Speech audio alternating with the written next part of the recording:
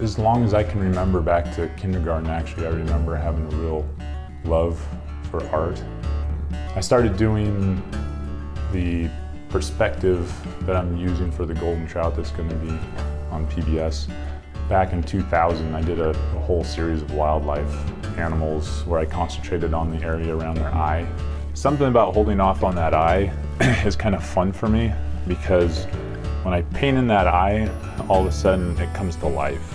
I like to paint what I like to paint, and I will do commission work, but I don't do a lot of it.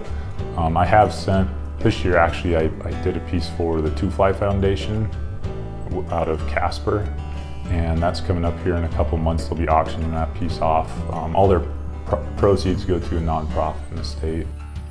Usually when it comes to originals, and this is pretty standard practice for most artists that I've talked to, is when they sell an original, many times, most of the time probably, the reproduction rights stay with the artist. So if you buy an original, you get that painting, and it's yours. It's the original, which really helps add value to the piece.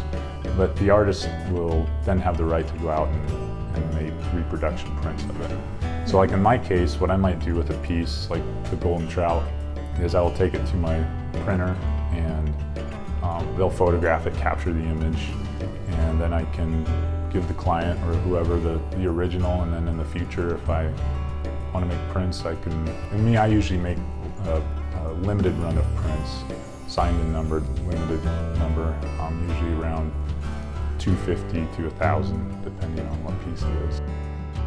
I love everything about Wyoming PBS. It's the kids programming as well as the adult programming. Again, the kids love Curious George, Cat in the Hat, Dinosaur Train. They love the kids programming.